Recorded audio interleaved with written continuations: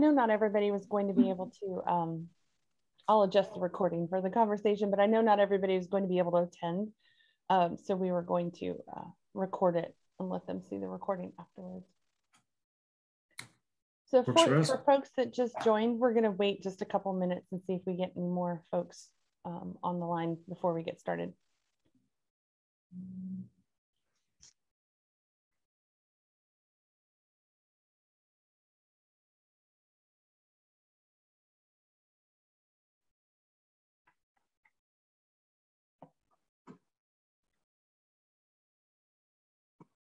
I know Steve wanted to get on, but I'm not sure whether he might have had a conflict.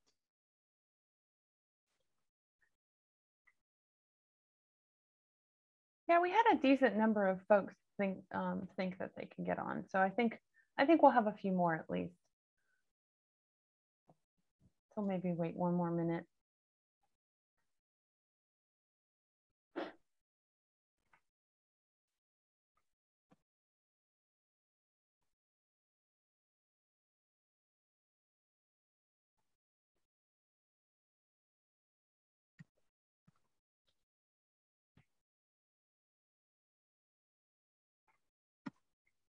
We'll just go ahead and get started, and then folks can trickle in as they come online. Hello, everyone. My name's Sharon, as most everybody knows by now.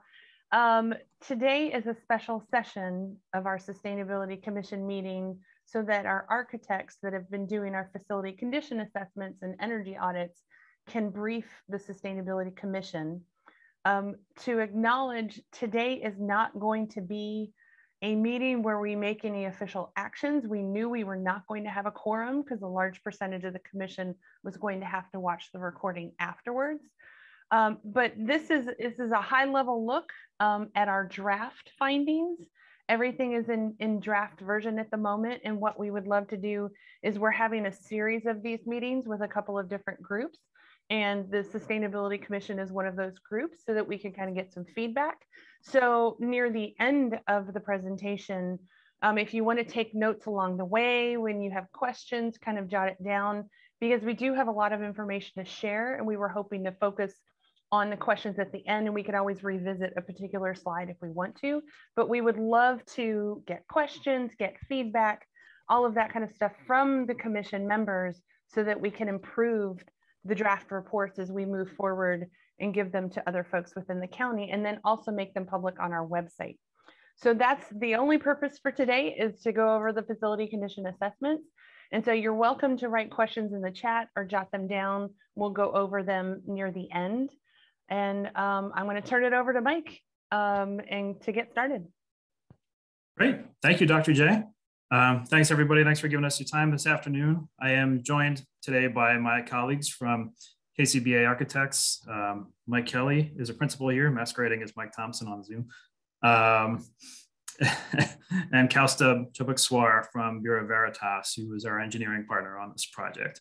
We are going to go through the facility condition assessment. We're also going to look at some spatial analysis today and talk about the energy findings that Bureau Veritas came up with as they were going through the buildings.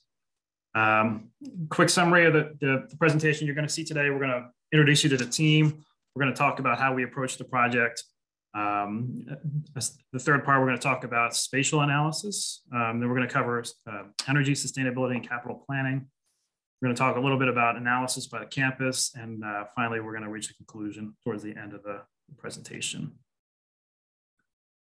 Team introduction, as I said, we're joined by Bureau Veritas today. Bureau Veritas is doing a lot of the legwork in terms of the technical stuff. They've evaluated a lot of the engineering systems, the mechanical systems, the building skins, and they've developed the facilities condition assessment that you're going to hear about today, as well as the energy analysis. As KCBA, we've been looking at a lot of the spatial implications around the county that your buildings provide. So you'll be hearing from us about what we found as we were going through looking at the spatial usage of each building on each campus, where we think you might be short, where you think we might be over, et cetera. Also on the team, we had Hunt Engineering, who is a civil engineer. They were responsible for helping us understand some of the zoning, some of the site challenges along the way. We had Global Corrections Group join us. They gave us some insight into how correctional facilities run and operate and the unique needs that go along with that. And we had Arrow Real Estate Services join us as well. They gave us some insight into the value of each piece of property and what it could potentially sell for should the county decide to put anything on the market, which we don't expect or anticipate coming out of this report. And right now I'm going to turn it over to Kaustup. He's going to take us through some of the first sections.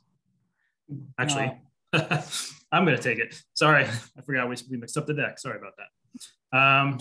We're going to start with the space assessment approach. As part of analysis, the analysis of the spatial conditions of the county, we really started out by analyzing a spreadsheet that was provided to us back in, I think, May of this year. Two spreadsheets, actually. One was payroll data from 2019. The other was payroll data from 2020. The reason we had two payroll data is because 2020 was a bit of an off year because of the COVID-19 pandemic. So we really ended up referring back to 2019 and testing some assumptions on the 2020 data. But that was only a piece of it. We still had to walk through each building along with the Bureau Veritas team. We were looking to see how the building was being used. We wanted to hear from the directors about what their concerns were, what was working in their spaces, what wasn't working in their spaces, and just generally get a feel for things. Once we took the data from the spreadsheets, we started to apply benchmarks to the number of staff. And what that means is that through research, the state of Washington in particular, and also the GSA, General Services Administration, has developed industry standards for the amount of square footage that's required per employee for certain functions and uses. So typically we were able to take something like an office of 10 employees and add a factor of 215 net square feet per employee, which we're going to talk about next. And net square footage is generally the space within your office. So from that finished wall over there to that finished wall over there, finished wall, all faces within the office are the usable space within that office. We call that the net square footage. A lot of this presentation, you're going to hear us talking about DGSF, or departmental gross square footage. That includes other items and aspects, wall thickness in particular, that's what you're seeing highlighted here, but also electrical closets that may need to squeeze into the space, mechanical rooms, even other incidentals.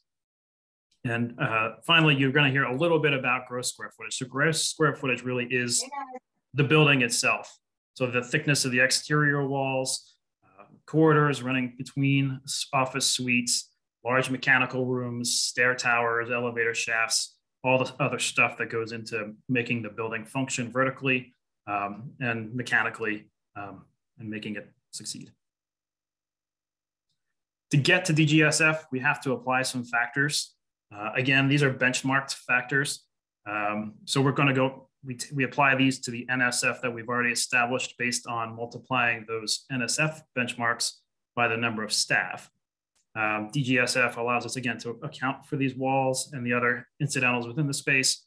The lower the factor for DGSF, the more efficient the space is. So for an archive or a storage space where everything is thrown up on shelves and everything's kind of crammed into a corner, you're going to see a higher efficiency factor.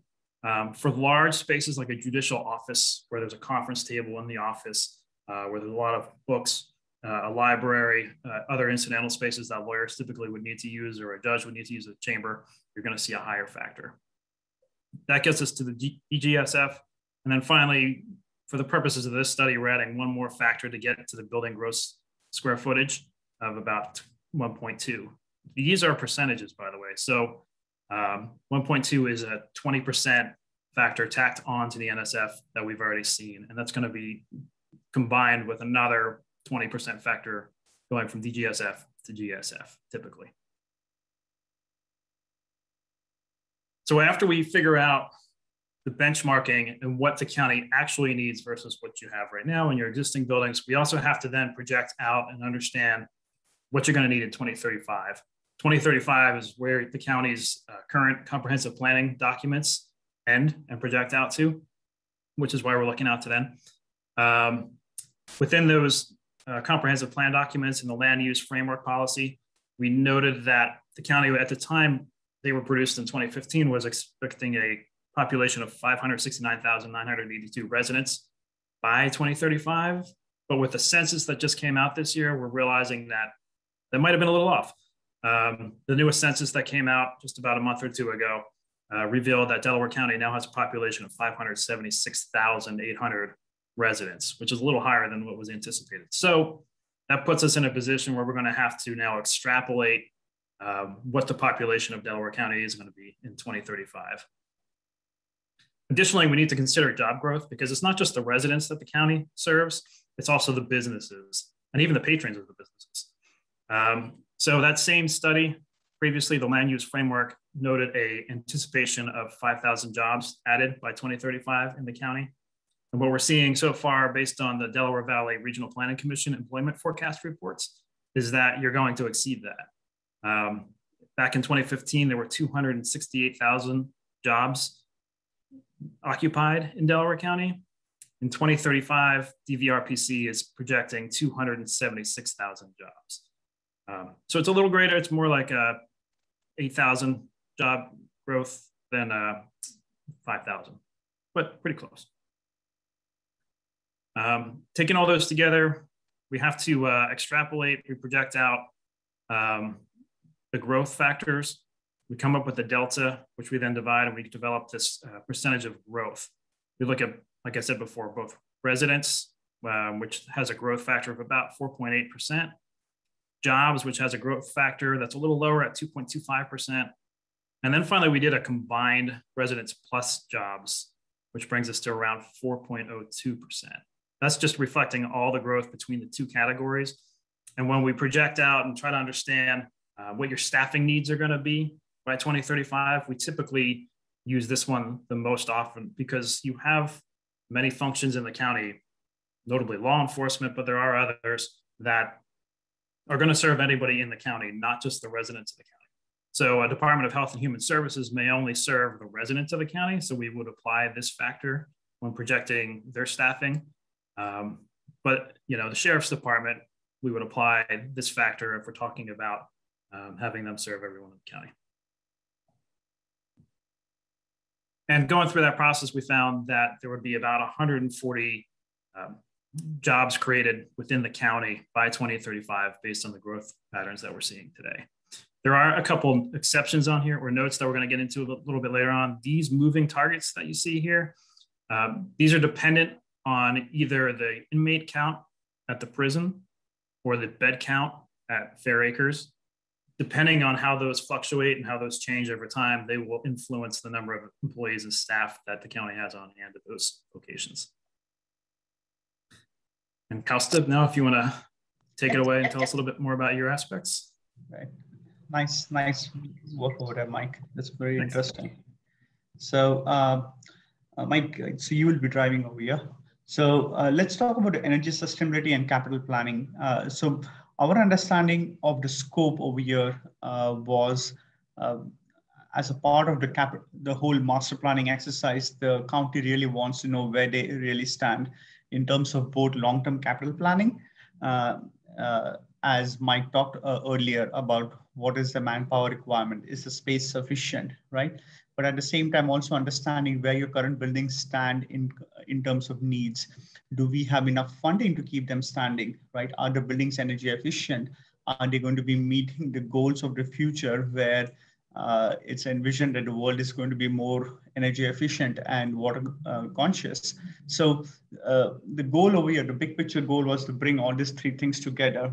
And as part of the study, the way we approached it is we always start with a pre-survey questionnaire, pilot program, and we created some draft reports for the county, which on approval, we started doing the site visits for different groups. So Mike, you want to click on the next slide?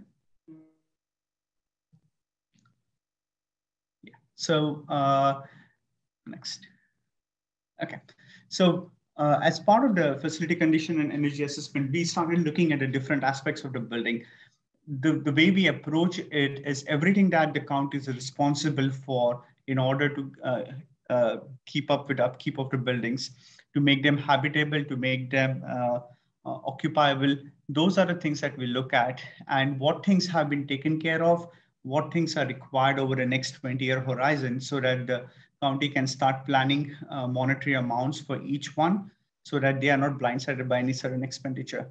So as part of that, we look into both if the building is worth keeping or not, right? So that analysis is completed by something called as a facility condition index, FCI, which kind of gives you a breakdown of on a scale of 1 to 10, how bad your building or how good your building is, right? So that it is excellent, good, fair, poor, or it's like, it's not really worth keeping. It depends on what are your immediate costs. So we'll talk more about that in the future slides. Next slide, please. So the approach over here is phase one is we understand where the buildings stand, both from an FCA perspective as well as from energy perspective.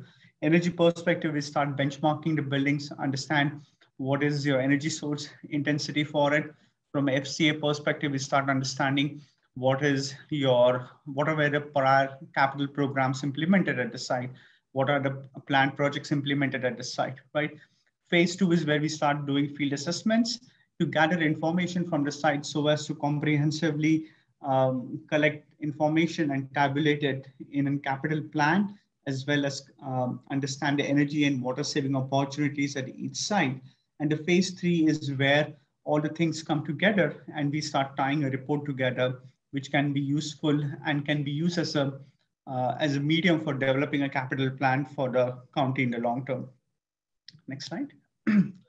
So let's talk about benchmarking. Benchmarking is where we pick up all the data. The county has an agreement with a private firm which buys utilities for it. It hedges it in advance. And so through that medium, the county is able to procure energy, both gas as well as electric, at a very advantageous rate as compared to other counties by hedging it in advance, right? So we are able to procure that information from the county. We're able to benchmark it. We were able to push a lot of the data into Energy Star Portfolio Manager so that the county can keep track of their consumption and also come up with the different emissions for each of the sites. Next slide.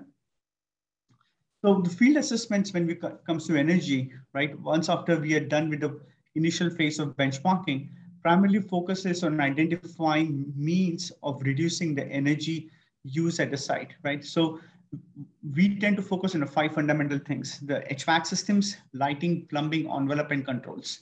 So the goal over here is to get a holistic understanding of how the buildings are performing, what are the things that are interacting with each other, and what can be tweaked so as to come up with a proper demand reduction plan so that it can be implemented in a cost-effective manner and the results can be achieved from it. So that was a big picture goal for us. And in order to do that, next slide. In order to do that, keep going. So in order to do that, we started conducting field visits, right? So the field visits consist of the following few slides are going to show you how the field visits go by. So we start with doing the site work. It kind of, it's a nice cool graphic over here that shows what exactly the site work includes. Everything that's outside the main structure of the building, right? Followed by the envelope, which in essence means wall, curtain walls, any defects with it, any issues with the walls. These are the major capital investments for a building and capital repair items for a building that are required for upkeep. Followed by the roof and membranes and other aspects. So these are the different things we look for. And at the very end, we look at the interiors of the building where we capture anything that's related to energy or the long-term capital needs for the building. Next slide. Ultimately, the energy savings are tabulated in a table which is easy to understand and provided to the client. The critical item is the savings to investment ratio, which kind of tells if the recommended measure is cost effective and it's financially feasible or not. We can go on to the next slide. So let's look at the portfolio-wide findings over here. Okay. The energy audit that we conducted at the sites, we identified over 63 different measures, totaling around $3 million of initial investment, about $500,000 of first-year cost savings through both energy as well as operation maintenance costs, yielding in a simple payback of around 5.8 years, right? So this is a big picture thing. Now, of that 3 million, you can clearly see a bulk majority of that was lighting improvements. So the county stands to invest up to around $900,000 into lighting. Controls is the second biggest chunk. HVAC is the second biggest, and controls is the third biggest. So these are the core places where we feel the county should be investing its money in terms of gaining energy efficiency. On the right-hand side, the bar chart kind of shows you the biggest bang for the buck is coming through lighting, which is almost $200,000 of annual savings, followed by plumbing savings, because Pennsylvania pays a relatively higher sewer cost as compared to most of the other states. So there's a significant amount of plumbing savings to be achieved. And these are typically considered as low-hanging fruit projects that we strongly recommend the county to move forward with. Next slide. We also tabulated savings in terms of electric, natural gas, propane, and water. So the next two slides talk more about this thing. It just kind of gives you a breakdown of where the bulk of the savings are coming from. You will see that you're seeing plumbing savings in natural gas because there's savings to the reduction of domestic hot water use. But again, the big picture to remember and take away is lighting and controls and HVAC are the three biggest saving avenues over here. The number two oil savings is predominantly coming from the Lima campus, where the 911 center and juvenile detention center, these are the only two facilities that we had inspected that have number two oil. Unfortunately, we are not able to procure the existing consumption for the sites, but we are able to tabulate what are the potential savings by doing energy efficiency upgrades at both of these sites. Okay, water is going to be a big saver for the county. As you had seen, it's the second highest line item that gives you the most bang for the buck. The county stands to save up to almost 6,000 kilogallons of water by implementing water saving measures, which are tabulated around the pie chart over here. Next slide, please. So these were the FCA, these were the energy audit findings. We always say that energy audit is an investment into a building, whereas FCA is a cost, right? What FCA comes up is what are the essential expenditures to keep the building standings. Energy is kind of optional. So it's ideal to marry the two things when you're doing any building upgrades. So as a part of the FCA, when we analyzed the building needs, we covered almost 63 different buildings with 2.4 million square feet. And we identified approximately $104 million of capital needs over the next 10 years for the county. So a bulk majority of them fall under the Delaware County Courthouse group. So we broke all the buildings into 6 major groups. So we have Delaware County Courthouse, then there's Emergency Services Training Center, George Hill Correction Facility and the adjoining buildings within that complex, the Lima campus, the Fair Acres, the Chester City buildings, as well as the Parks and Rec. For this particular presentations, we have excluded the Parks and Recs, but $104 million of expenditure that we are seeing over here is predominantly for the first 5 groups, the 6 groups that are under consideration. Okay, of that $104 million, there's approximately $5.7 million in immediate expenditure, which tends to fall in year 2021 itself. Of that, almost $1.1 million is the accessibility requirement in the courthouse campus area. Around $1.8 million is for the envelope and structural needs for various buildings. Most of these buildings are at least 30 to 40 years old. So the envelope definitely requires some amount of upkeep. There is almost $700,000 of interior finishes work required, which consists of carpets, interior drywalls, doors, then ceiling tiles, etc. And approximately $100,000 worth of site work needs that is required across the campus, which includes parking, paving, and sidewalks, things like that, within the government office buildings, not the general street walks, but within the government office. So these are the immediate needs that the county is going to be looking to. Okay, next slide, Mike. So let's talk about FCI. as a part of this analysis, right, the key for Mike and I to bring in front of the county is, let's look at all your buildings and try to identify where should the county spend the money first, right? If the county says who needs money, all the buildings will raise their hand and say they need the money. But this is a mechanism that independently says that let's look at the immediate needs for each and every building. That is all the systems that are broken or about to break, okay? Divided by the total replacement value of the building. And that ratio is called the Facility Condition Index, FCI. So if the ratio is between 0 to 5%, that means it's an excellent case. The building is really good. But if the ratio crosses 30%, that means it's in a really poor shape. That's when we say, okay, let's talk about potentially doing a gut rehab on the building, or we can talk about completely demolishing and rebuilding the building, reconstructing a new building. And that's where Mike and his team is playing a key role to understand, like, what is the future, taking into consideration like the future occupancy and coming together, like energy efficiency, FCI, as well as the planning is the key part for the county to move forward. Next slide, Mike. So in this one, the classic example is the George Hill Correction Facility, which consists of a bulk of buildings. And it also has an FCI score of almost 14%, which is pretty bad, right? Comparatively, it's bad. It's slightly skewed over here because it takes into consideration the old prison as well, which falls under the jurisdiction of the county, which needs to be toned down. But the second oldest building is the Old Chester Courthouse, which has a lot of needs, but it's undergoing renovations right now, or is undergoing plan. And then comes Thomas Curran Building, which is the third building with the most need right now. Okay, next one.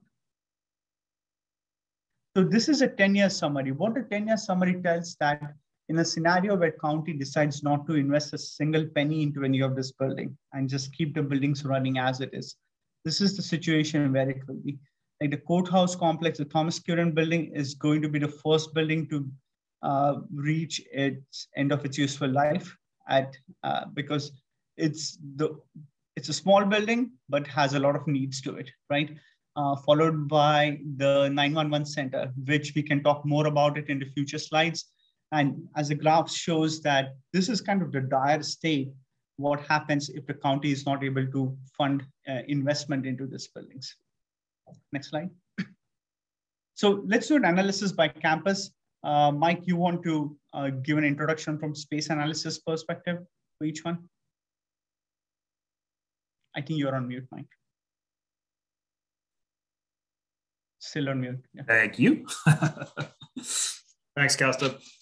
All right, we're going to start today with the Delaware County Courthouse campus first. For those that aren't familiar, although I'm sure most of you are familiar, the courthouse campus consists of 5 buildings. The first of which is the courthouse building, DCC1 as we've labeled it, followed by a government center, the government center parking garage, Front-Field building, and then the current building. These tally up to about 711,000 gross square footage of building, but only roughly 341,000 square feet of that is used. And a part of that discrepancy in the ratio there is really because the parking garage isn't really usable building space per se on the courthouse campus. Going through the payroll data, we noted that there's approximately 1,350 employees working on the campus, and we estimate that by 2035, with the growth in the region, you would need space for about 1,530 employees. The current utilized DGSF, as we just looked at on the previous slide, is about 341,000 square feet. Based on the benchmarking and industry standards that we took a look at and we multiply it through, we actually found that you need roughly 372,000 square feet. And then extrapolating that and extending it out to 2035 to take into account growth in the county, it really grows to almost 381,000 square feet, giving you a delta between what you have now and what you need right now of about 39,455 gross square feet. If we want to look a little further than who lives on the current campus, then we have to start talking about who's leasing space within media itself. And within media, we found approximately 150 employees occupying leased space off the courthouse campus. Presumably they were in either the Toll building or the Sweeney building at some point. And when we lost those, they were moved into leased office space in the borough. The 154 employees represent roughly 57,000 square foot of need for additional office space on the campus, which tallies out to a delta of about 96,000 square feet for the courthouse campus, should you decide to move those in leased space back onto the courthouse campus itself. A couple of notes on that.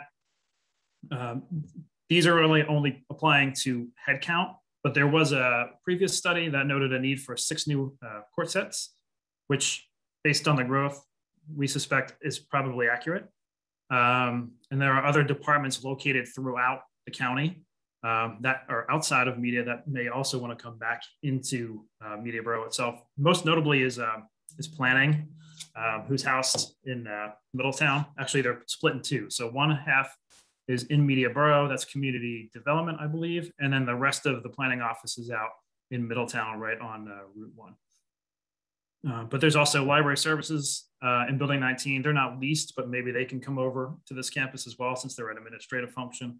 And you do have human services both in Eddystone, which is leased, and you also have human services in Upper Darby, which is a significantly larger office, but is also leased space. And then on top of the council meeting room may want to be enlarged just to account a larger public as the community continues to grow. Custom. So the courthouse complex itself has $104 million of needs that are coming up over the next 20 years. Of the bulk of that, 41 million are related to the interiors, which means that the buildings itself are pretty old. The courthouse is an old building. Along with that is the government center, which requires significant amount of interior work. We have Thomas Curran as well as Frontfield building over there. All the 3 buildings, as Mike has said, they are packed to the max capacity. And as a result, the interior finishes are getting a blunt of it.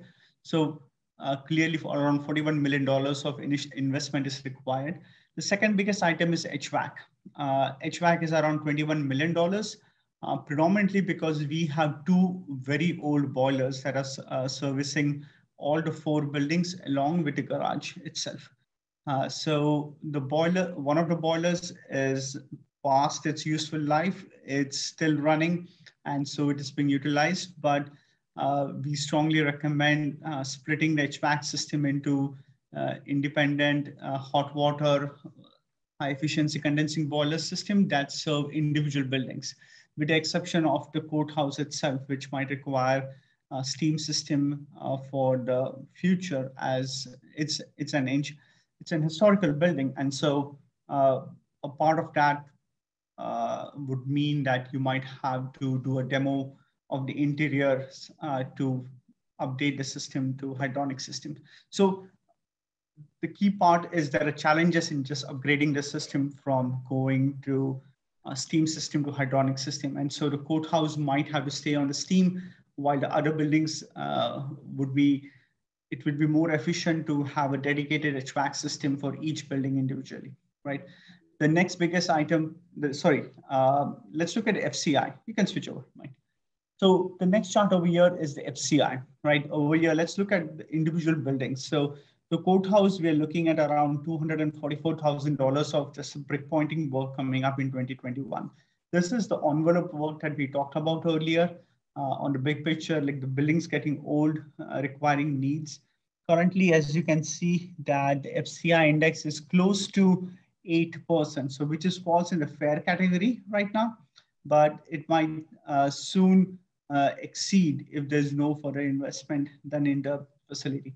The red color line shows an escalated FCI, unabated FCI rather, which means that in a scenario where you don't invest money, this is where you would end up, right? One thing that you will, is there an option for demand water like tankless and solar? Yeah, we can answer that shortly. So the government center does have solar system in it, and I'm going to say a vast majority of energy for the government center is generated by solar, right? But now it has to be remembered that if you decide to go for a solar hot water system, you'll have to do a centralized domestic hot water system that serves all the campuses. On top of that, there is a full-fledged cafeteria in the government center that requires dedicated hot water supply at a very high peak capacity. And so what we realized that it will be prudent to have high efficiency gas-fired water heaters to service most of these buildings. Whereas the office buildings, might be useful to just serve them with an at-point hot water heater. Let's look, one of the common features that you'll see across all the 4 things is the high ADA cost that in all of them, right? There was a recent report from the Justice Department and we incorporated all the findings into this analysis. And as the needs suggest, there is a lot of ADA improvement which has to be done at the facility, which takes a high priority over anything else. The garage has a fire suppression system that requires some attention over here. It also requires the ADA ramp as well as the concrete flooring repair work that is required. Okay, so next slide. The last one is the Thomas Curran building that we focused on early on. Probably one of the smallest building on the campus over there, but the building with the most needs over there, right?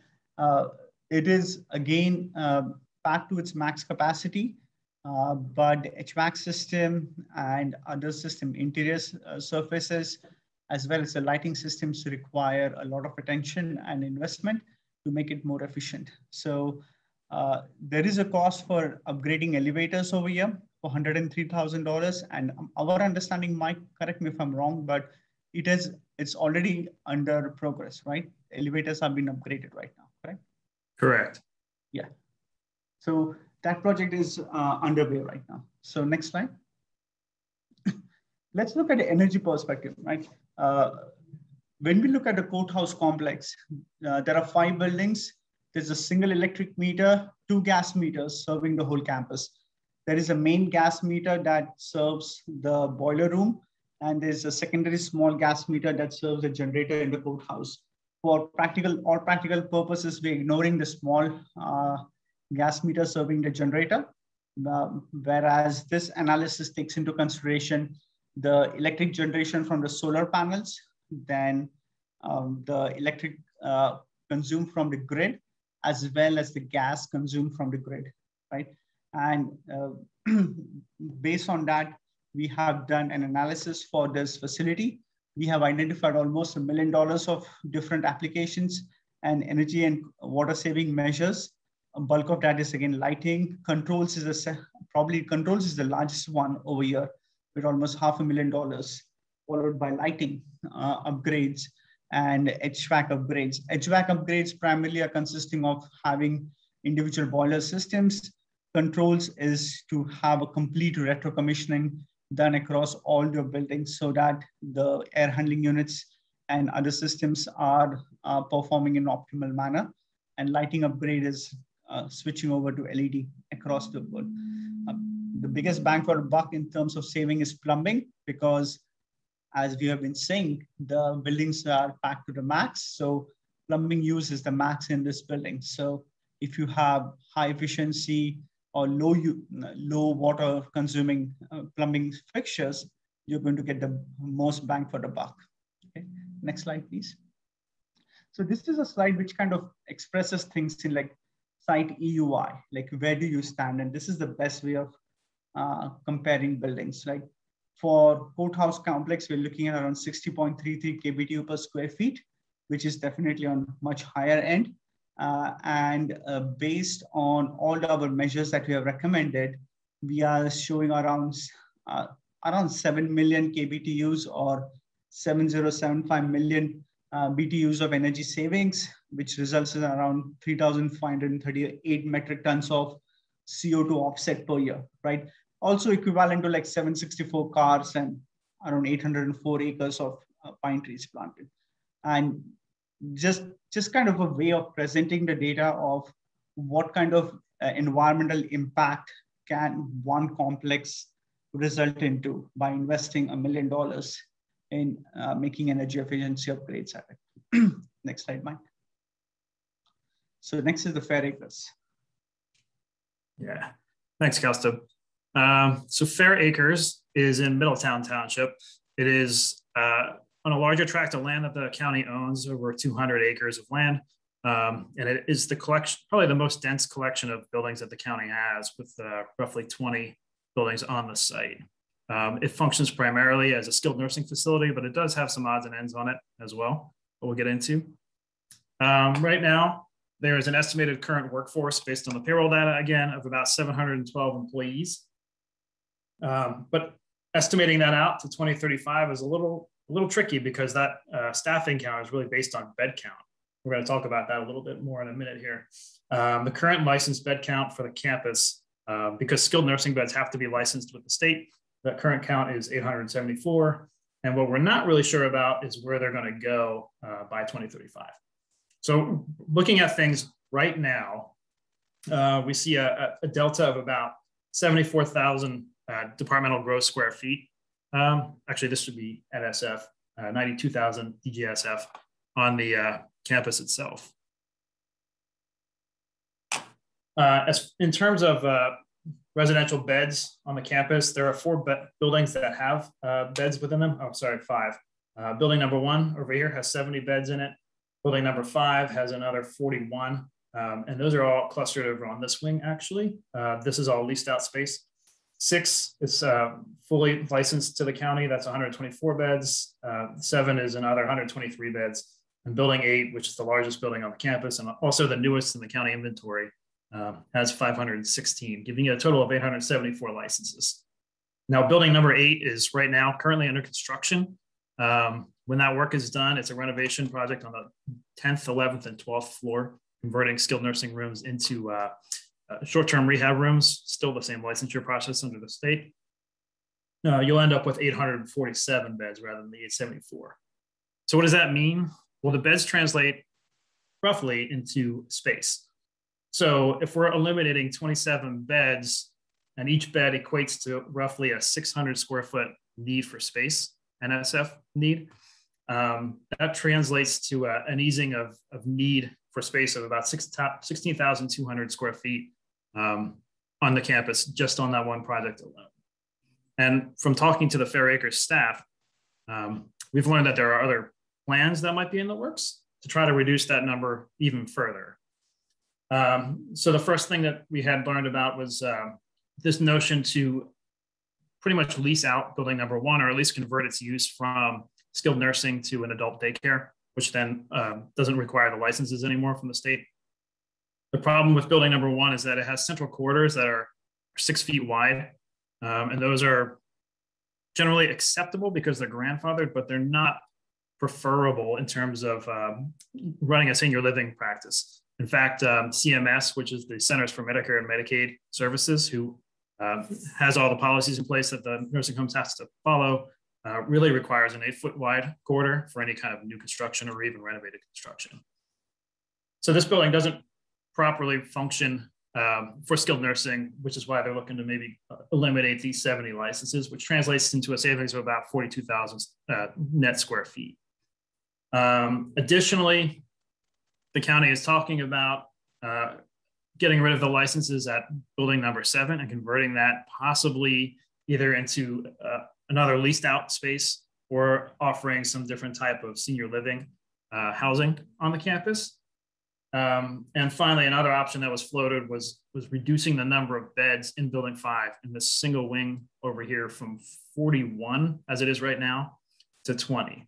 And the reason that doesn't change anything spatially is because right now the rooms in this wing, as well as a lot of other rooms on the campus, accommodate 4 residents at a time.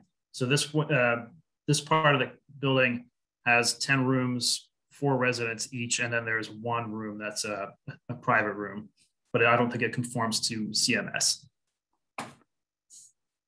So all told, if all those licenses were to be sold off and no longer in Delaware County's portfolio, that equates to a savings of about 134,000 net square feet of space, or at least an easing of the burden for space.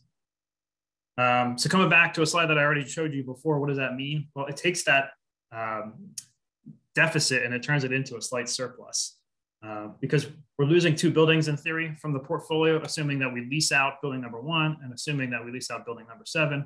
So we lose that square footage as it stands right now, but we also lose a lot of needed square footage to make those buildings operate. So you end up with a differential of about 18,740 net square feet that benefits the county. So you can see why understanding the bed licenses and understanding where they're going to go by 2035 really kind of affects our analysis. The other consideration on the Fair Acres campus is Building 19, which is a unique critter on that campus. Building 19 isn't part of the senior living campus. It is run by the county and it houses 3 very unique functions. The county's central archive, which we know is at capacity. In fact, it's so far at capacity that it's putting a burden on the courthouse complex because files and bankers' boxes are beginning to store up in the courthouse buildings. It stores the medical examiner's office, which has been in and out of use since the COVID pandemic started. It's a little too small, not enough room for staff, not enough room for the refrigeration of bodies. And it sounds like there's some deficiencies with the autopsy space as well. So that's something that needs to be considered. And then library services is also in there. Library services has about 11,000 square feet of space to accommodate their 24 staff. When we walked through there, despite the fact that our numbers look like it should function in there, the space was crammed with a lot of stuff, computers, books, signage, promotional materials. So that space is going to have to be looked at from a storage standpoint as well as a headcount standpoint. As I mentioned earlier, the central archives is at capacity and needs to expand. The medical examiner's office, which right now we've listed at 14, likely is also going to have to expand. I think we heard from the medical examiner before he left, upwards of 25 employees are really needed in that space. And like I said before, refrigeration and autopsy space also presents an additional space consideration in there. Okay. So let's look at the FC analysis for the geriatric facility. We are projecting around $99 million of needs for the campus as it is without getting rid of any of the buildings. If we decide to look at it from a perspective of all the buildings, all the 22 buildings stay as they are, we are projecting a need of around $99 million over the next 20 years. Okay, so, and if you look at the FCI chart over here, the biggest initial investment comes in the replacement of generators. My understanding is the facility has around 3 generators. A bunch of them require replacement. I think 2 of them require replacement. The generators not only supply the Fair Acres, but they also supply the 911 center as a backup, and as well as the juvenile detention center, if I'm not wrong. Okay, there is also a requirement for chiller upgrades at the facility. And you can clearly see that this is an older facility as compared to other facilities. And so unabated FCI just skyrockets in a scenario from 2024 onwards. Okay, and within next 5 to 10 years, it reaches a poor condition. So energy conservation measures, almost $600,000 of initial projects were identified for the Fair Acres. A bulk of those were around the envelope. The facilities are older. So there's a big opportunity of having savings through envelope upgrade, through improving insulation. A lot of the buildings lack insulation, attic insulation, absolutely zero attic insulation. The exterior walls also don't have insulation. These are standard old style brick walls. So there's a lot of moisture intrusion coming from the basement, which requires encapsulation. At the same time, the lack of attic insulation causes the heat to be lost during the winter time as well. So though the facility has really good and efficient heating and cooling central systems with really smart people running them and smart systems at the heart of the HVAC systems, the issue really lies with the individual buildings, which are potentially least energy efficient on the whole portfolio, causing a lot of energy drain. Further, we did observe that there was almost 50,000 gallons of condensate loss per month at this facility where the steam doesn't come back to the main boiler plant. So that's a significant amount of loss that the boiler plant takes on as fresh water has to be introduced and that has to be boiled and then sent out as a form of steam to the buildings. So we are encouraging the county to look into improving the envelope, at the same time installing check valves and meters for each building so as to meter which building is losing the most steam and chill water through the system, right? If you look at the savings analysis, again, plumbing is going to be across the board a high number, but lighting and mechanical are the second highest saving opportunities over here. Currently, the site stands at 218 kBTUs per square feet, which is pretty high. And the savings, if you look at it, you stand to save around 5,882 million BTUs of annual energy savings, right? Equivalent to 621 metric tons of CO2 savings. It's less as compared to the courthouse, primarily because the heart of the system, that is the boilers and the chillers, are really in good condition as compared to other facilities, right? Next slide. Mike, before you jump too much further, I saw Francine had her hand up a second ago. No, I'm okay. Thank you. Thanks. All right. So we're going to move on to the Lima campus, which is right next door to the Fair Acres campus, but it has a different use, so we decided to split it out into a separate campus of its own for the purposes of the study. The Lima campus is right along Middletown Road. It consists of 3 buildings. The first being the State Police Crime Lab, which was recently renovated and is in pretty good shape. The second is the existing 911 call center / emergency operations center. And the third is the juvenile detention center. The estimated workforce at these, again, is a bit of a moving target. The crime lab is a leased out space, so we really didn't go into understanding the staffing for the crime lab. For the EOC, we found that there's about 184 staff that work in there. And for the juvenile detention center, there's a population of roughly 158 individuals in there. That includes 66 offenders, as well as the staffing that supports them. And that is the next moving target that we're going to come across as we go through the study in terms of spatial analysis, because we're not really sure where that one's going to end up in the next couple of years in terms of operations and population and census. So as it stands right now, we did look at the juvenile detention center based on the current square footage and based on the current staffing and the max capacity configuration of the building. And we found that it's about 6,000 square feet short of space, which isn't dramatic. The EOC, however, was showing us a deficit of about 23,145 DGSF. Really, it needs to double in size in order to function properly. Some of that's just because the space as it's being used now is very inefficient. Some of it is because as technology evolves and grows within the county, things like 911 by text requires more operators. That requires more of those large stations that you see in the 911 call center. In thinking about the juvenile detention center a little bit more here, understanding the amount of offenders that could be housed on campus is really key to understanding how much space they really need. Based on benchmarking, we found that a good figure is about 620 net square feet per juvenile offender to size a juvenile detention facility. So if we were to assume a facility that holds 15 juveniles, based on the fact that at the time of its closing this past May, I think it was less than 10. In theory, you could open a juvenile detention center that's roughly 9,300 to 10,000 square feet to accommodate that function. Now, that doesn't include things like the gymnasium, the classrooms.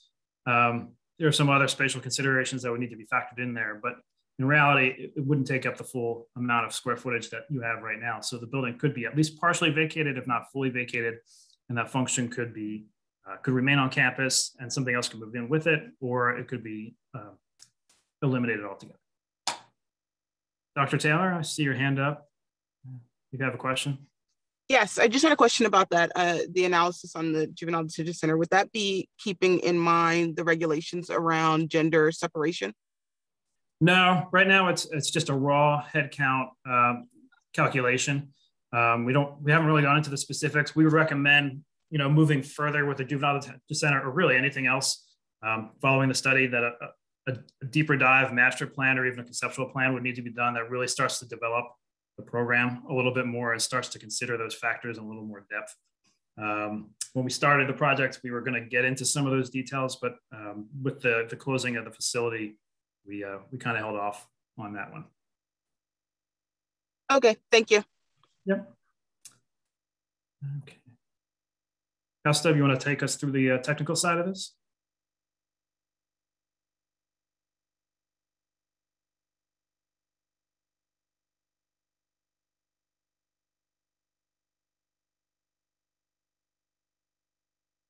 Gustav, can you hear us? Sorry, I was on mute. I was saying that I think we might have skipped a slide. Is there a slide before this? Okay, I think probably deleted it accidentally. Okay, so Crime Lab, it's almost a brand new building, constructed very recently. Everything is in excellent condition, so FCI is absolutely not an issue.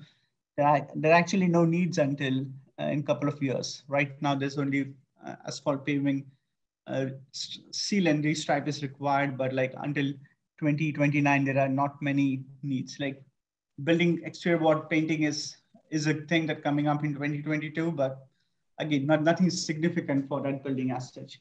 911 center, a lot of issues over there, right? There is a hodgepodge system of HVAC systems that runs the building.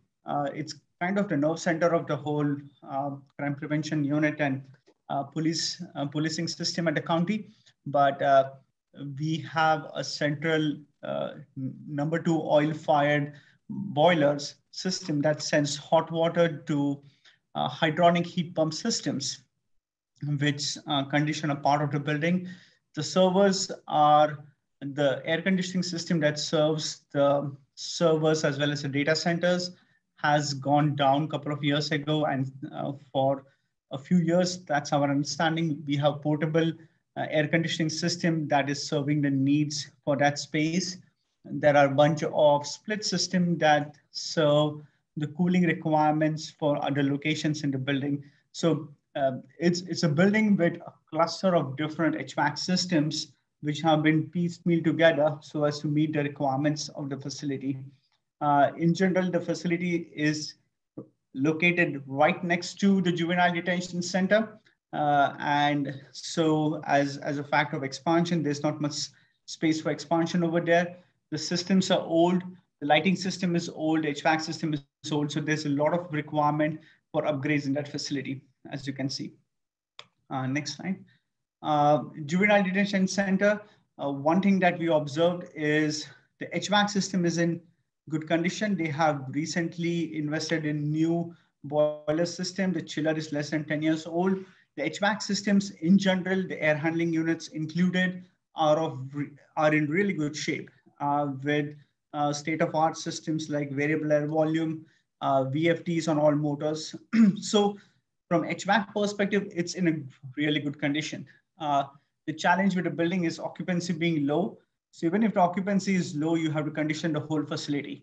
So as Mike said, that you may not require as much bigger space to keep such a small number of residents, which can be suffice in 10,000 square feet.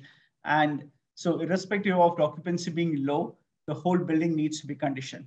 Now, one thing that needs to be kept in mind is the Fair Acres is the biggest energy consumer in the whole Lima campus and the Fair Acres complex area.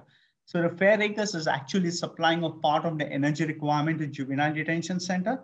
And unfortunately, there is no metering system in place by which we can determine the amount of electric energy that is being supplied by the Fair Acres to Juvenile Detention Center. So though Juvenile has its own electric meter, the consumption is so low that it just doesn't make sense to figure out what systems are run by that meter as compared to how much energy is being supplied by Fair Acres to it. Next slide. So When we look at the energy conservation measures for the Lima campus, the key measures come from both 911 as well as Juvenile Detention Center. It's around $250,000, HVAC being the biggest one, predominantly for the 911 center, followed by lighting, which goes across both juvenile as well as the 911. All the exterior lights are LED, but interior systems are still traditional linear fluorescent fixtures. Controls is the third biggest item, again for 911 center. The biggest bang for the buck is going to come from HVAC upgrades, followed by lighting upgrades over here. Okay, next slide. So if you look at the Lima campus, I'm going to request the audience not to focus on the energy use intensity over here, because we are not able to get the data for the number to oil use at these locations, which pick up the bulk of the heating load. So the natural gas is being used for domestic hot water at the Juvenile Detention Center, as well as, I think Juvenile Detention Center is the only one. It uses natural gas for domestic hot water, whereas for 911 Center, it uses electric hot water heaters, right? And electric, again, is based on whatever meter data is available for those particular buildings. There is a part of energy that is supplied by Fairacres. So it's kind of a mixed match, and it's very difficult to breakdown of how much energy is actually being consumed by these buildings. On the right-hand side, you can see that there's almost 943 million BTUs of energy saving potential over here, equivalent to 349 metric tons of CO2 reduction, right? Vast majority comes from controls upgrade, followed by lighting. That's going to be a standard theme you will be seeing across this portfolio. Controls and lighting are two biggest aspects where the county can find a lot of savings, which can be reinvested into other major capital programs towards energy efficiency. Next slide, Mike. Correction facility. Mike, you might be on mute. Being back in the real world, I have forgotten about the mute button. We're going to jump into the George Hill Correctional Facility next. George Hill has its own campus with a number of buildings located on it. It is, by square footage, the largest collection of buildings that the county owns in one location. So looking at the staffing for this one, we see an estimated workforce of about 505 employees. I believe at the moment, 5 of those are county employees and the rest are employees of the operator. The prison is noted to have an inmate capacity of roughly 1,883 inmates. And we do project a slight growth in the number of employees by 2035, but what we're not as confident on, and again, we're not even really confident of the 510 at this point, is what the inmate count will be by 2035. Based on the conditions that we see them right now, we're projecting a shortage of about 190,000 square feet on the George Hill campus. And a lot of that is really just because of the benchmarking that went into analyzing the campus. The GIO notes that typically you'd want to account 415 net square feet per inmate for a state prison, which this is not, but that was the nearest benchmarking factor that we could find. And what you're going to find as we go through the analysis of this is that while the main prison probably comes pretty close to that 415 square foot benchmark number, the weekender unit out here, which also houses inmates, does not. So what you're seeing here is the weekender unit houses about 206 inmates, and the remaining 1677 are housed in the main prison. In the main prison, each inmate has a cell. Actually, it's a shared cell, so 2 bunks with a toilet and a bench. And they all have access to a large day room outside of the cells in each one of the cell blocks. Over in the weekender unit, a number of beds are pushed in fairly close proximity, and the day room is really just the middle of the space. So there's a much more dense population living in the weekender unit than what's living in the main prison. And I think that's a part of the reason why you're seeing such a dramatic shortfall in the numbers as they stand right now. But in looking at the stats as they've been reported to the state, we did notice that in 2018, the correctional facility stopped reporting building number 2 as housing inmates. So the capacity dropped from what was being reported as 1883. There's a slight reduction here. We suspect that's because of construction and taking some units offline, down to 1677, which is the exact number of inmates that would be held in the main facility. You can also see that's pushed the prison over capacity in that time period for 2018 and 2019. And then in 2020, COVID-19 hit and the prisons were emptied out as much as they possibly could be, which is why you're seeing this significant drop here. We don't know what's going to happen after 2020. We're also not sure what that reconsideration really means in terms of how many inmates can be held at the prison. So assuming that Delaware County wants to take the weekender unit offline and only house inmates in the main building, that does change the square footage burden on the campus. So we go from 190,000 square foot deficit now to about 73,000 square feet. Thanks, Mike. So for the George Hill Correction Facility, we are projecting around $56 million of needs across 20 years. Now, this doesn't include the old prison that needs to be demolished. This excludes the old prison as well as an abandoned barn. But all of the facility, including the weekender, the canal, as well as the Sunshine Village, all inclusive, we're projecting $56 million of investment. The interior finishes are around 17 million. Being a prison, it takes a lot of beating on the interior finishes. And so the wear and tear is always a cost over there. Second thing is the roofing is around $13 million. The roof is almost at the end of its useful life over there. And the third biggest item should be the HVAC. Yeah, the HVAC is around $4 million over there, which is still a pretty big item, followed by plumbing, because plumbing, every cell has a toilet and a faucet. So plumbing adds up pretty quickly. Plus, when you consider the plumbing cost for a prison system is much higher as compared to standard commercial fixtures, right? HVAC system, I want to spend a second talking about HVAC system. We observed that the HVAC was one of the things that required the most attention, with most of the systems almost reaching end of its useful life, and some of the systems are being operated past its useful life.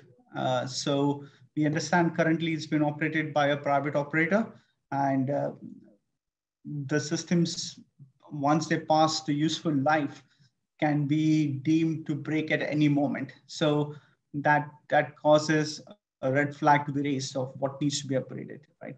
So one of the items over here that needs to be looked at immediately is fixing the roof on the buildings, which is almost $2.8 million. Plumbing system is not in a great shape at the present, with around $1.8 million of expenditure that's coming up, followed by interior lighting upgrades, which is around 1.7 million. The lighting system has been original. Now, this doesn't include the LED upgrade. This is a purely an FCA exercise that points out towards lighting upgrades in the prison facility. Next one. So when we look at energy conservation measures, it's around $1.1 million worth of initial investment. A bulk majority are HVAC upgrades over here that you can see, followed by lighting. These are, again, most of them are retrofits for lighting. Unless they're exterior fixtures, we recommend doing retrofits. If the fixtures are in decent condition, controls upgrade will be around $250,000. So the biggest bang for the buck comes from the lighting upgrade. There's not much savings to be achieved by high efficiency plumbing fixtures. This is a prison, so that doesn't apply over here. So HVAC and lighting are the two biggest avenues for savings for the county in this scenario. Next slide. So where does the prison stand currently? It stands at around 24 kBTUs per square feet, which is a decent rating, whereas the savings that we can generate is almost going to be 12 million.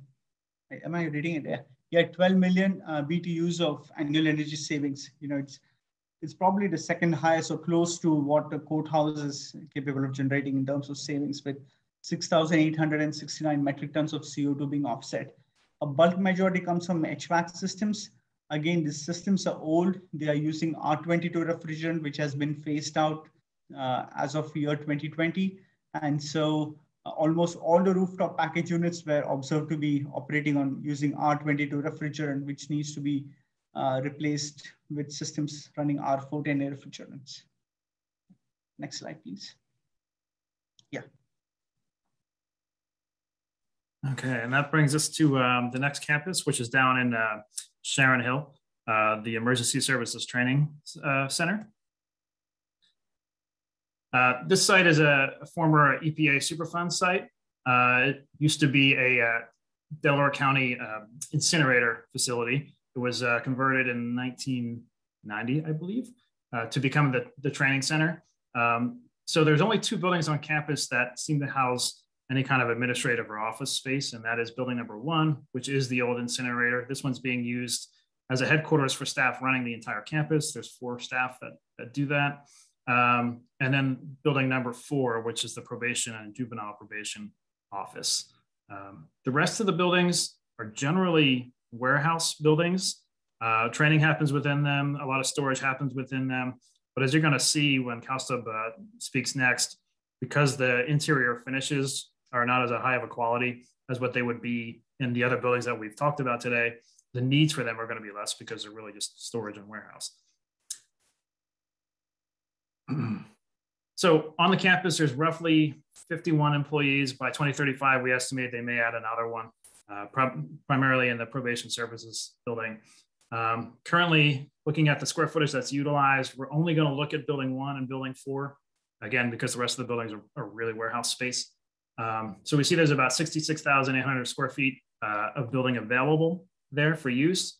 The needs associated with that are about 14,000 square feet, leaving you with a surplus delta of about 52,000 square feet on that campus. But again, because this building is so heavily used for an educational component, a lot of that space is classroom space, training space, and otherwise just finished space to meet with trainees and walk them through their training regimen.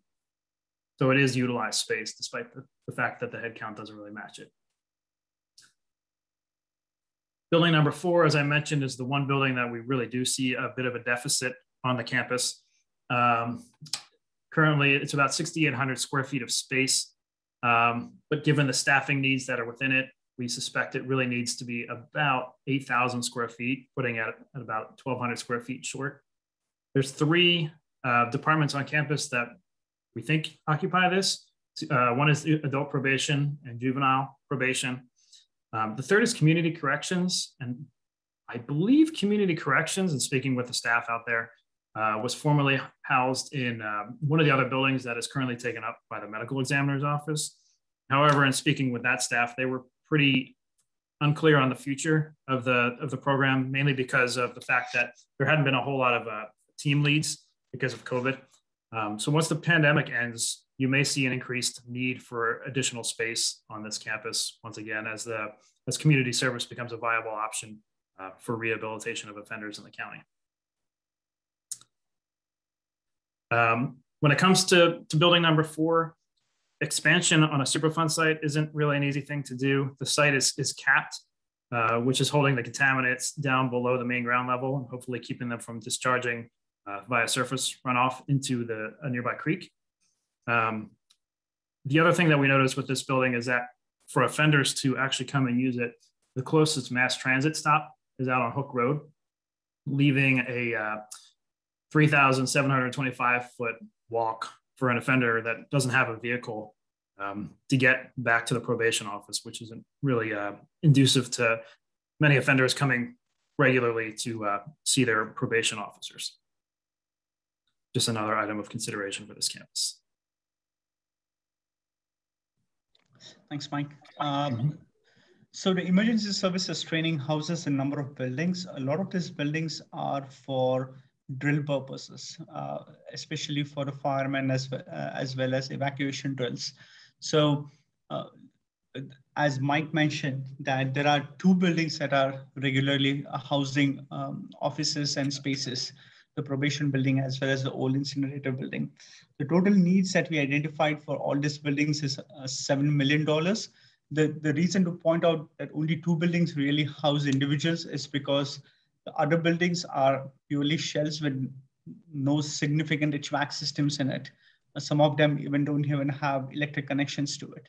So they are considered more as a shed. So 7 million needs, which is probably the lowest amongst all the groups in the county. Bulk of that coming through HVAC and roofing, which is around $1.5 and $1.1 million, followed by site pavement. This extensive amount of site paving required at this site due to interior roads leading to different buildings and training locations. Then the other costs include like interior finishes and facade upgrades at this facility. Okay. Do you want to go to the next slide? So if you look at the FCI, one of the key items over here is the roof upgrade that's coming up at the main building, which is around $165,000, followed by asphalt roofing, which is again a roofing project on the gun range / cafeteria at $87,000. And then there are 3 furnaces that need to be replaced at the main building, which is around $20,000 requirement. The FCI graph doesn't show any major red signs.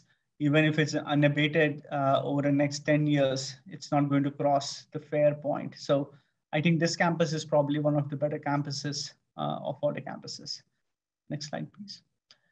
From an energy perspective, energy savings perspective, we are looking at around $123,000 of projects over here. Heavy lighting. This is, as I said, the 2 buildings with HVAC system. Others are, if they're connected to electric supply, it will have 1 or 2 light bulbs in it for training facilities. Otherwise, other buildings are purely illuminated for lighting and interior use purposes. Bulk of your saving comes from lighting, followed by HVAC controls, and very minimal from plumbing from the staff that is permanently housed over there. Next slide. Site EUI is 3.13, which in one way kind of fakes out to be really good because we are using square feet for all possible buildings at the campus, right?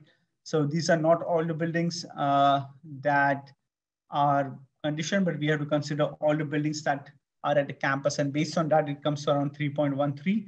We have a potential of saving around 621 metric tons of CO2 by upgrading HVAC and lighting systems over here itself.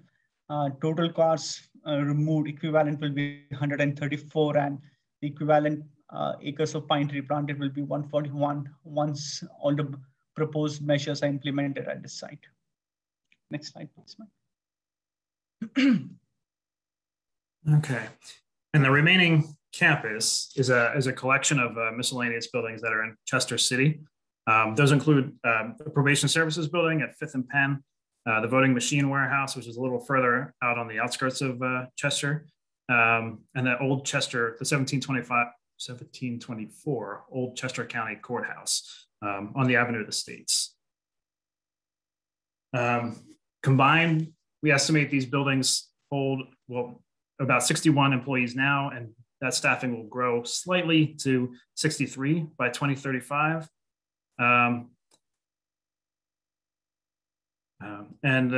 As it stands right now, for the most part, there's really not many spatial considerations to be had out here. 5th and Penn is under renovation. The first phase is complete. That's for adult probation. Next up is juvenile probation. There's also a PA-DOH, sorry, this should be DOH for Department of Health, not dog, space that's leased out by the county to the state. But overall, we find that there's a little bit of a surplus of about 3,000 square feet in there. I'm sure by the time that's all factored, it'll net out to a nice, even and clean program within that building. In terms of other considerations, 5th and Penn really is a pretty nice location. It's right in downtown Chester. This is 291. The building itself has a fairly small footprint on the site, which is bordered by the, I think it's either the Chester Creek or the Darby Creek, forgive me. There is a FEMA floodplain that comes through here. It takes up some of the site, but it doesn't take up all of the site. So there is a development opportunity on here to further build out something else should the county choose to. There's actually adequate parking on there to support small build out if that's the direction that the county chooses to go. At the voting machine warehouse, there are going to be some additional storage needs that need to be considered over time with the election laws changing over the past few years, how unused paper ballots are handled and where they get stored is something that seemed to be having an impact on their operations when we went out to visit them in the summertime. The other thing that we noticed about the warehouse is that it's unconditioned space, which is something that needs to be reconsidered given the amount of technology that's being integrated into the election process now.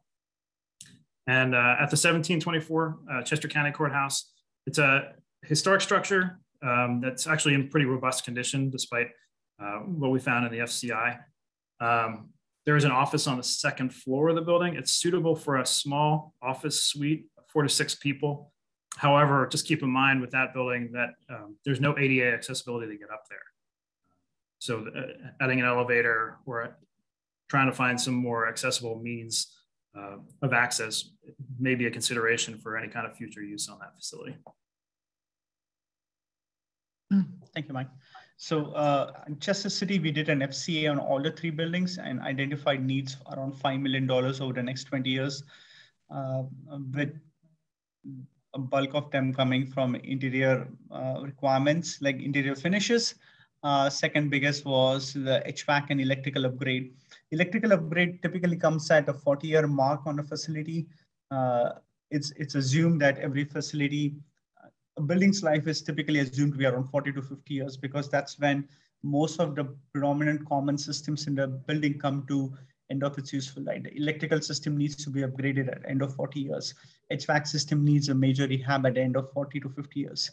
So in this facility, you can clearly see that, or in this group of facilities, you can clearly see a bunch of those items coming up for renovation pretty quickly in terms of electrical upgrade, HVAC upgrade, roofing cost, right? And so though it's just $5 million as compared to other campuses, which are around $100 million of needs, there are items that to be considered over here as the buildings get old. Next one.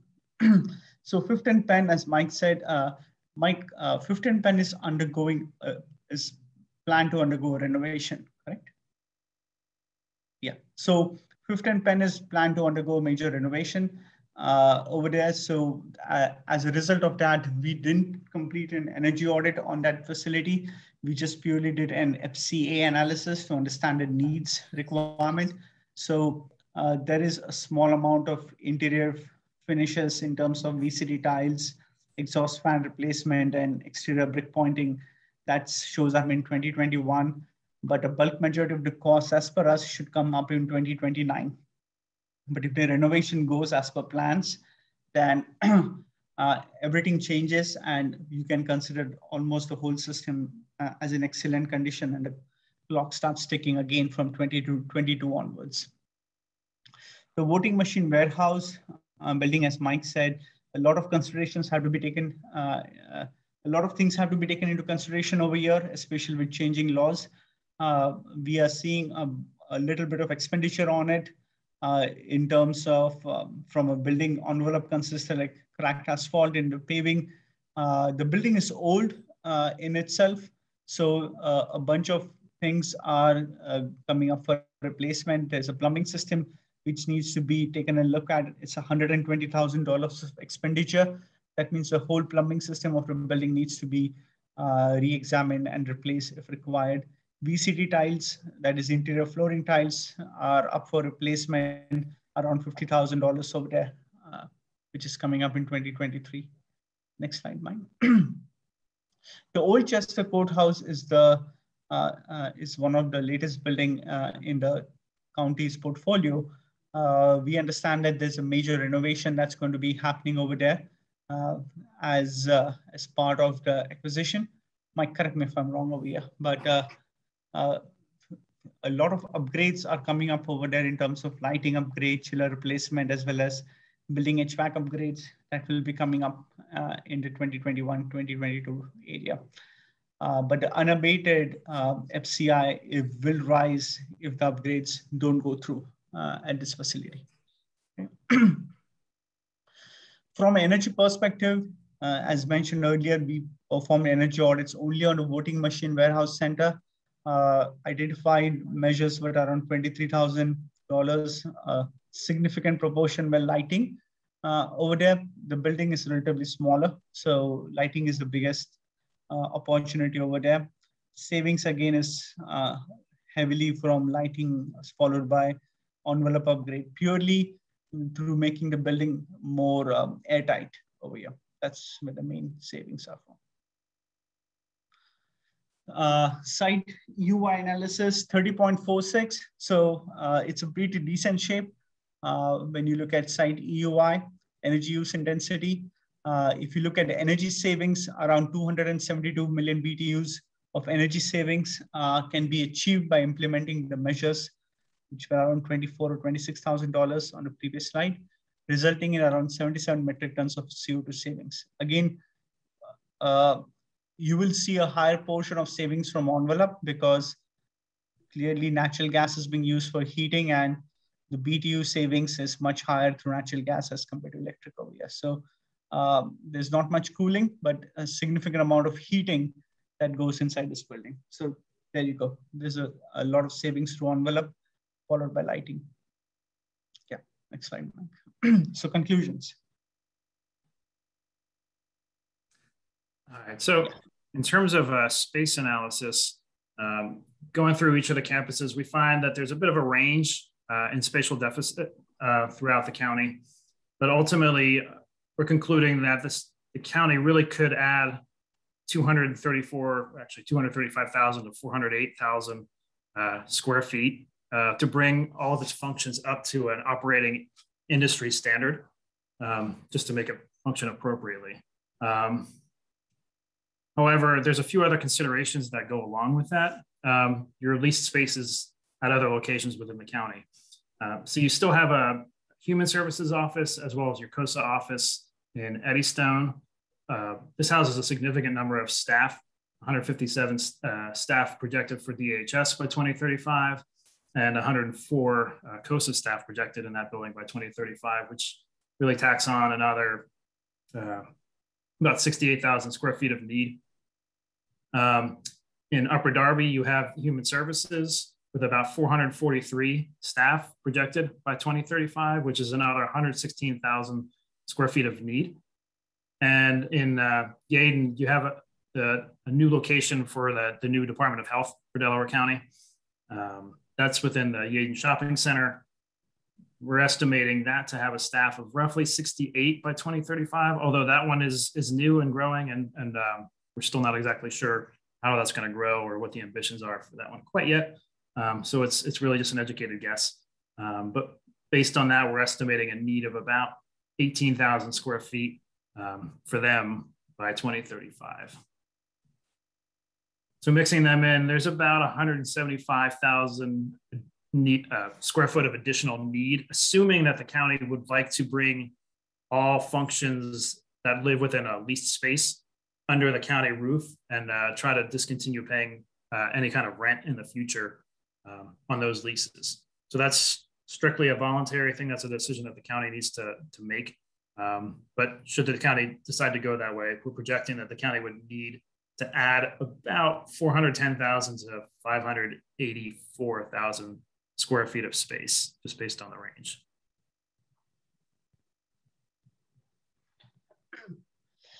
From the FCA perspective, again, we looked at FCI for different buildings, and there are 23% of the buildings that fall under the poor category. That means the FCI crosses the 30% threshold.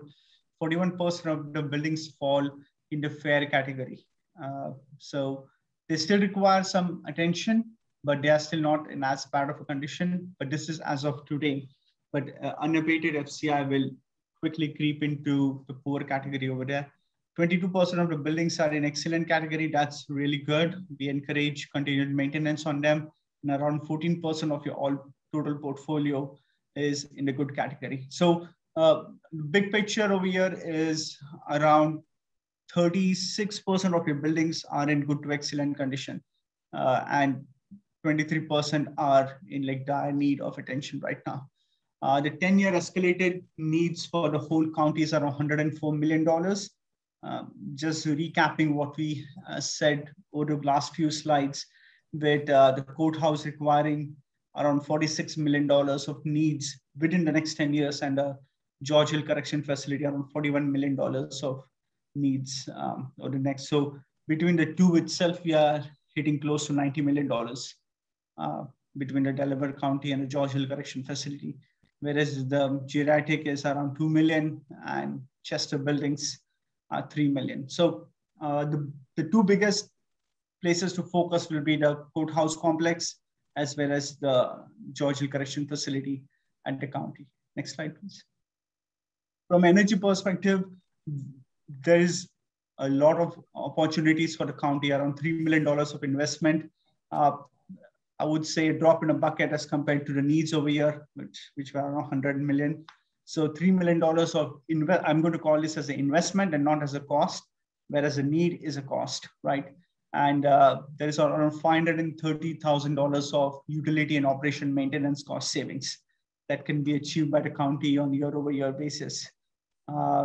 Around 17,000 metric tons of CO2 can be offset by undertaking these projects. We do understand that Delaware County has a big picture goal of going net zero. Its sister county, the Chester County, is also looking into seeing if we can go to net zero. And as the time progresses, a number of counties and states, cities, and other councils are trying to aim for net zero. So keeping in mind a big picture, I think this is a really encouraging and good step where if the county decides to go forward with it, it can help in a massive reduction of carbon emissions, equivalent to, again, like 3,851 cars taken off the road, almost equivalent to a small town's cars taken away, right? And 4,000 acres of pine tree forest planted. So major impact can be achieved by implementing these measures that have been identified for the county. So with that, I think we come to the conclusion, and we are happy to answer any questions that you may have. And we're sorry for going over our time limit, and appreciate anybody sticking around who wants to ask questions. Yeah, does anyone have any feedback or questions about the information that was just presented? I mean, I guess I just have a general comment. Thank you to the KCBA team for your thorough work. I know this has been a massive undertaking to do this assessment, to say the least. So thank you very much for everything that you've been doing on this project.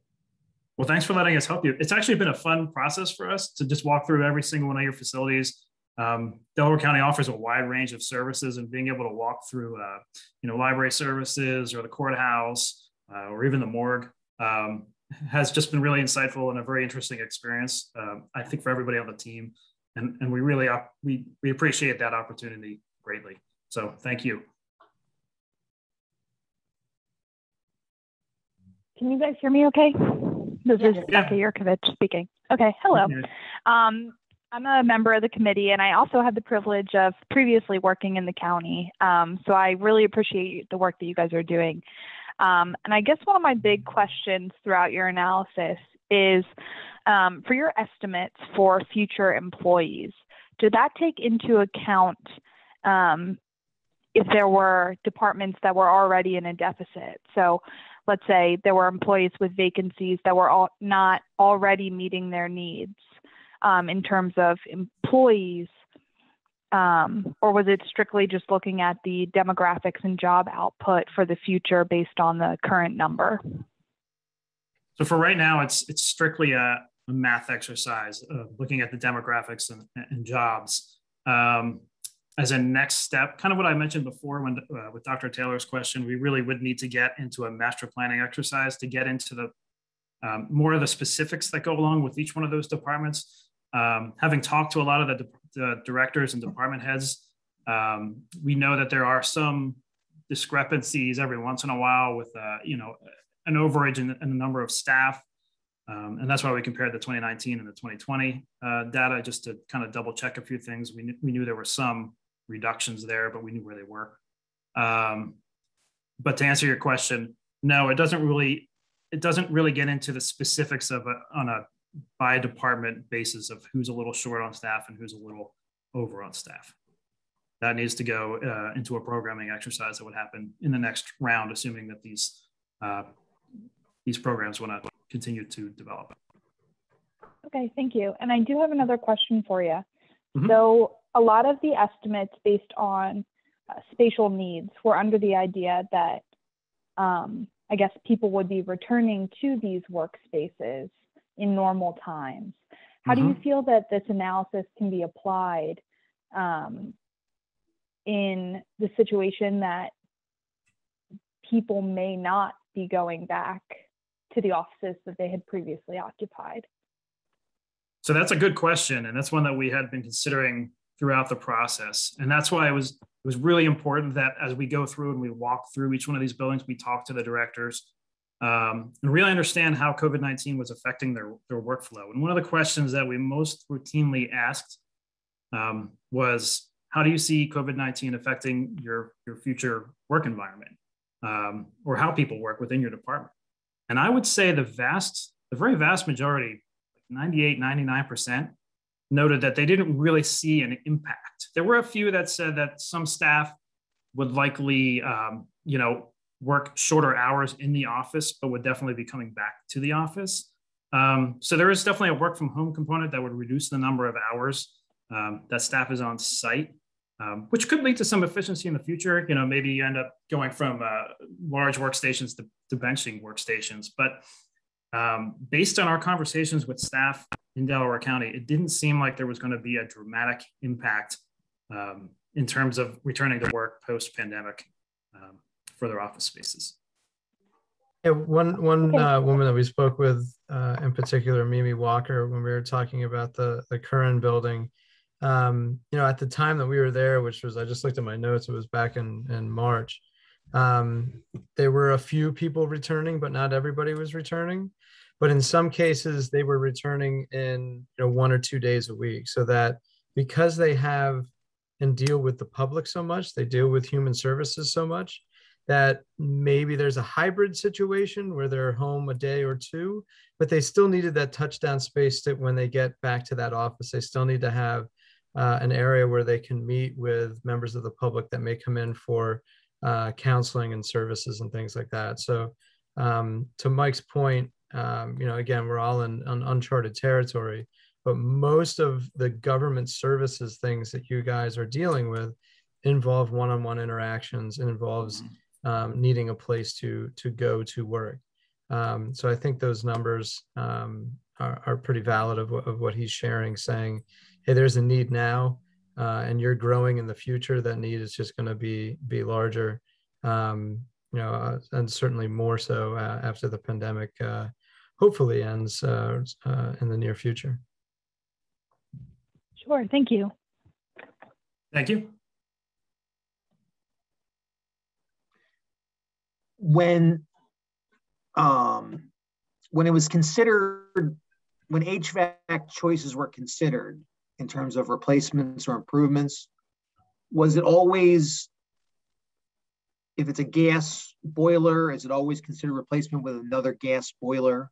Was there any consideration for upgrading to heat pumps and using new distribution systems?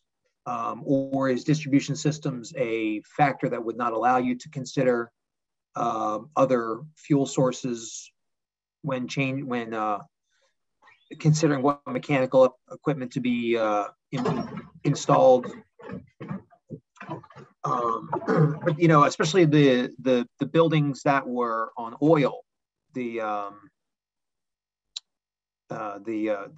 juvenile detention center campus. That would, and you said there were central air conditioners. That would seem like a great facility that could be changed to heat pumps instead of again oil boilers, oil furnaces. So just want to know what kind of fuel switching was considered in the process, if any. So great question. So when we started this program, Delaware County gave us a mandate of trying to help them reduce their overall carbon footprint. There are two kind of projects when we approach such kind of things, right? One is a mandate to reduce carbon footprint at whatever cost, and the other is trying to optimize energy use and reduce your consumption as well as cost. We were given the second mandate, how to reduce the cost as well as energy use at the facility, right?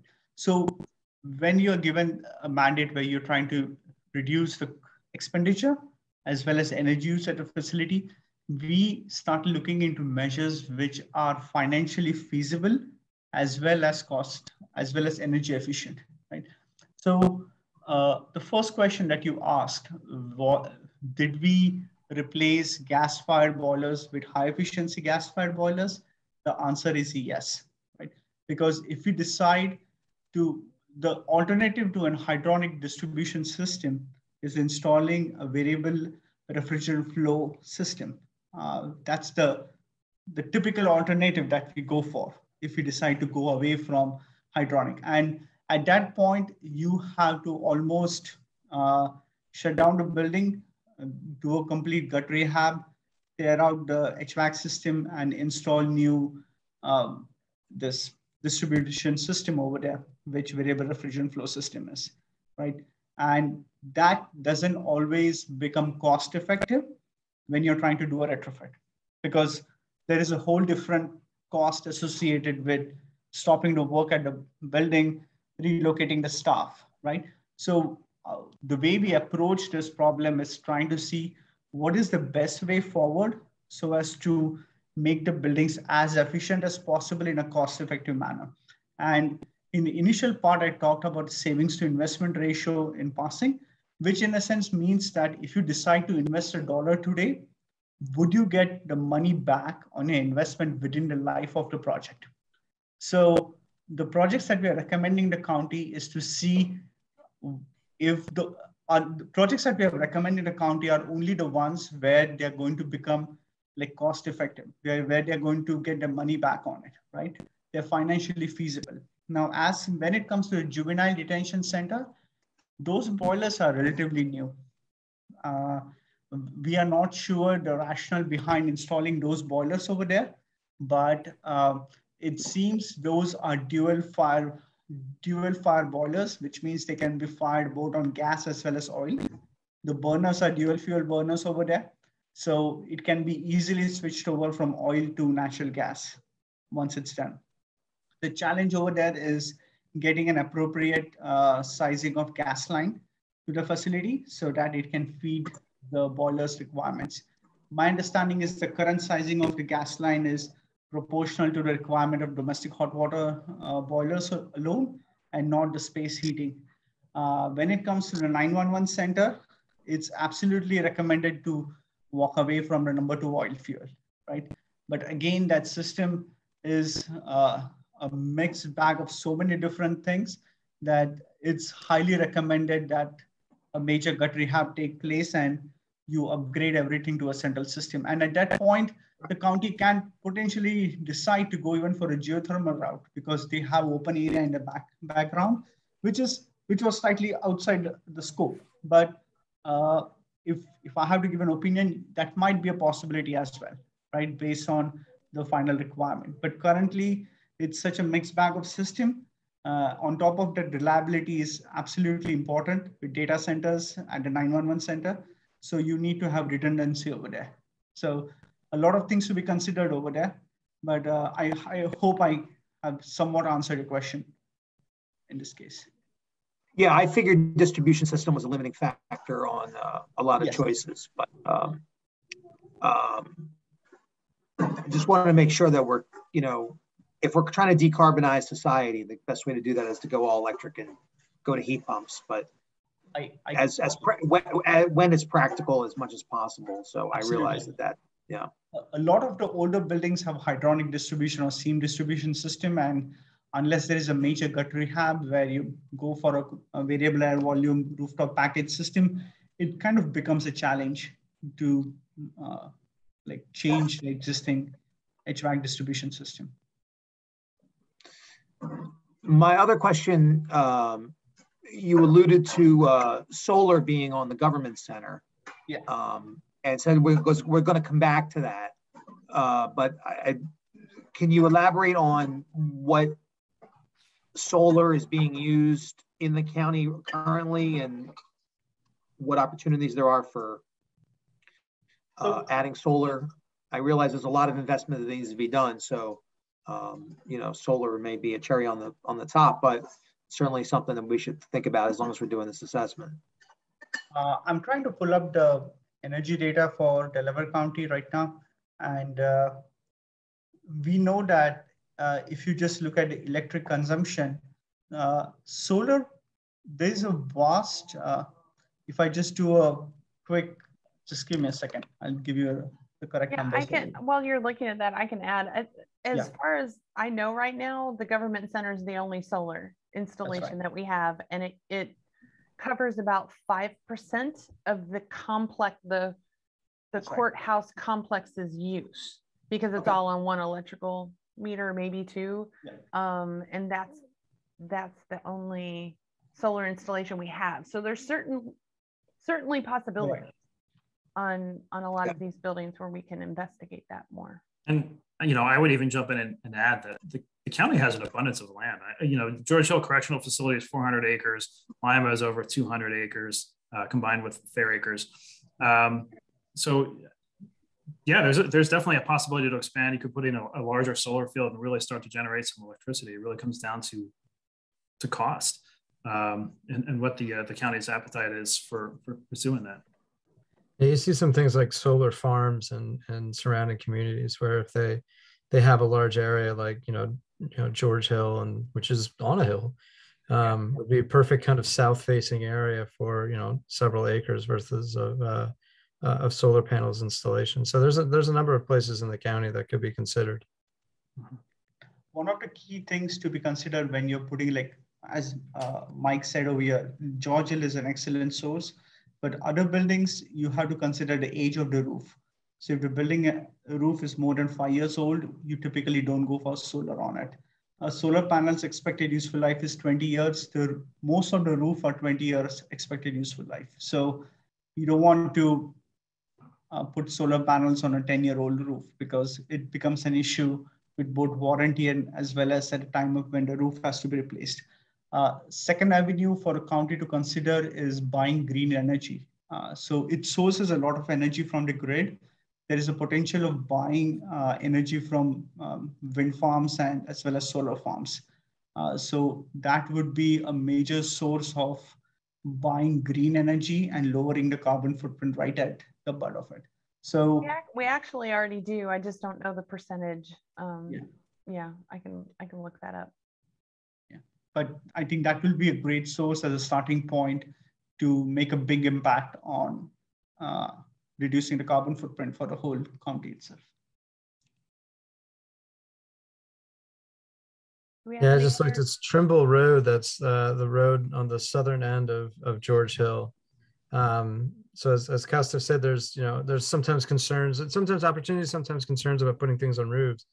But large amounts of open space like that you have kind of going down the south facing part of that George Hill facility there would be again another enormous area, and it's heavily traveled in there. It's a great kind of showcase of, hey, look what we're doing here, we're doing the right thing. And it's a nice expression on that campus.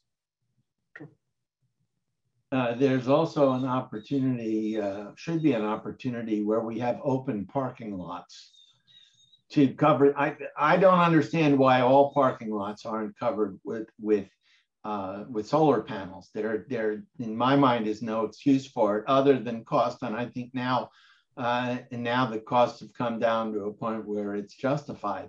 And so I'd like to see us putting some solar panels out there. The existing government center has solar, as you can see on the questions page over here, which kind of shows the Google map view of the government center. You can see there are solar panels on significant portion of the roof of the government center as well as the parking area. And I agree with the gentleman over here that the carport, it's called a carport solar panel system, and you typically see it IKEAs and everywhere where the parking areas are covered with solar panels. And the cost has come down significantly. The incremental cost difference is not much when it comes to installation of on-ground fixed tilt versus carport.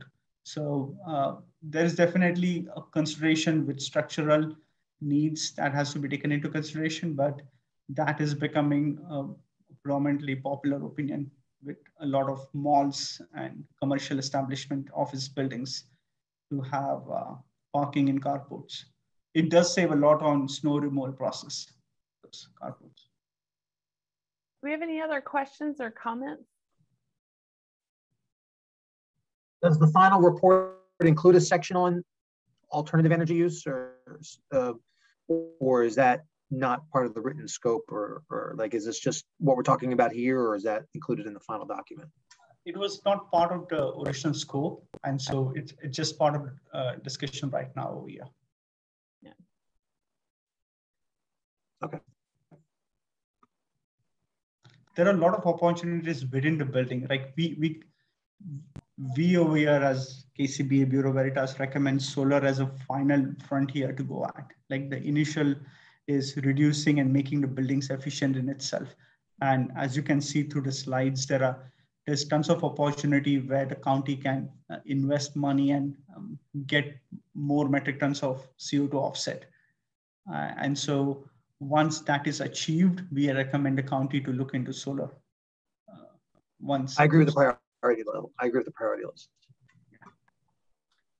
Yeah, so for next steps, I wanted to make sure that the Sustainability Commission could kind of see this information. If anything else comes to mind after we get offline, and for the folks that are going to be watching this recording afterwards, you're welcome to email me any comments that I can pass along to our architects and assessors. So next steps, we're not going to make the actual reports available yet. Right now, it's just this draft, the recording, because this is draft information. We are having several meetings with different groups within the county to kind of refine the results and make sure that we took into account what we needed to take into account. But what I'd love for the Sustainability Commission to be thinking about is, how does this information affect some of the work that we're going to be doing into the sustainability plan? It doesn't mean that we can't be ambitious with our goals, but because 2/3, as David pointed out in the chat, 2/3 of our buildings are in fair to poor condition. And what does that mean for the results of the energy audit? Like maybe we don't do some of the energy assessments in the next year or two, or some of that work, because we're going to end up doing a major renovation of the building, and we should incorporate it at that time. So I think there's the plan at this moment is in the proposed capital improvement program for FY22. We are proposing a certain amount of funding to be able to take this information and build out a facility master plan so that we can decide exactly what is going to happen in all of the buildings in the next 10 years.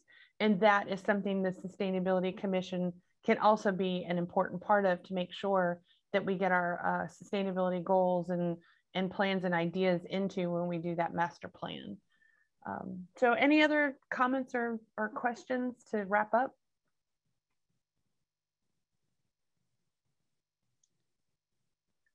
Okay, then I would like to thank KCBA and Bureau Veritas for doing the presentation today. Thank you so much. And I will get back with the commission and send you all the recordings so that you can look at the individual pieces if you like to. Thank you, Dr. J. And thanks everybody here. It was a lot of information conveyed in a very short amount of time tonight. So I appreciate everybody hanging in there with us. But thank you very much. Yes. Thank you for the opportunity. Thank you, everyone. Take care.